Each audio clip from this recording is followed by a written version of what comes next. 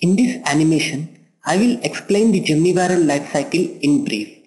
Geminiviruses enter the plant cell cytoplasm through the insect vector. Once it enters the cytoplasm of the cell, it has to get unwound before it enters the nucleus of the cell.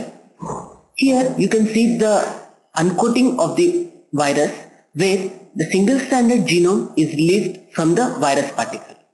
Then this genome enters the nucleus of the cell, and then the oligo for the complementary strand is synthesized by the host cellular enzymes. Once the complementary oligo is synthesized, it is followed by the complementary strand synthesis completely by the host cellular enzymes. Once the double-stranded DNA is formed, it is then subjected to the bidirectional transcription by the host enzymes.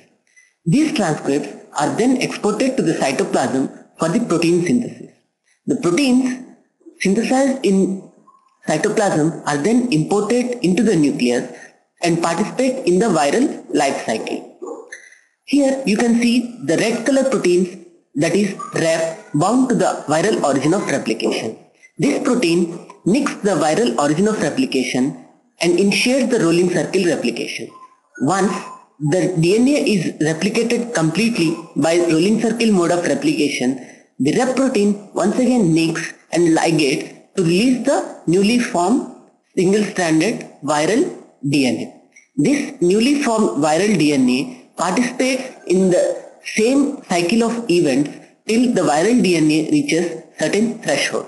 Once the DNA reaches the threshold level, this DNA gets packaged by the movement proteins and the code proteins of this virus and then get transported through the plasmodesmata to the other cell or through the insect vector and infect the other plants.